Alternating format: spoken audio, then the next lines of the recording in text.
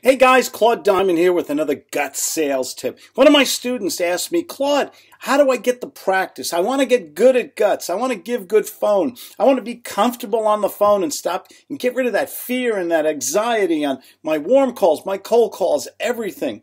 That yucky feeling in the pit of my stomach.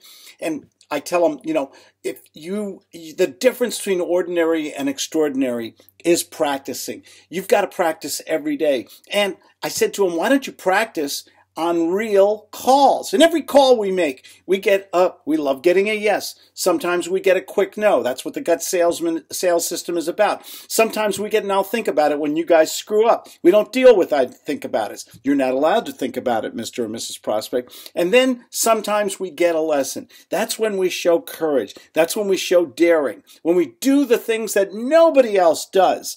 That's when we ask the questions that get us to the bank. Mr. or Mrs. Prospect, why are we speaking today? What would you like to see from me today? How can we do business today? It's okay to say no to me.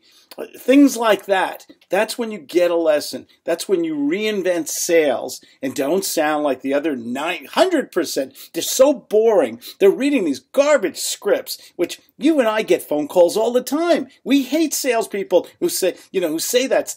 They're reading a script, don't you? I do, and I know you do too. And then they go, they say, how are you today? And I say, I'm fine. And then they go on to their long, boring presentation. That's not the way to go to the bank. Your Uncle Claude is telling you, you've got to practice a lot and speak to people on an adult-to-adult plane. Have these good quality conversations. Ask questions with positive and negative redirection.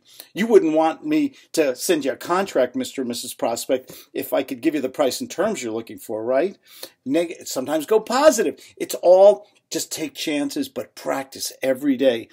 Make the phone calls from Zillow, from Craigslist, whatever. Just keep doing it and get good. And the funny thing is, I love sometimes when the telemarketers come.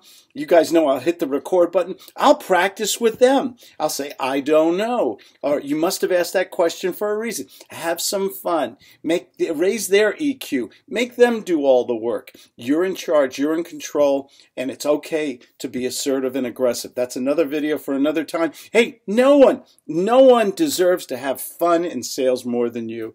Give good phone and practice every day. You practice and you will see remarkable results and you become more and more comfortable and experienced.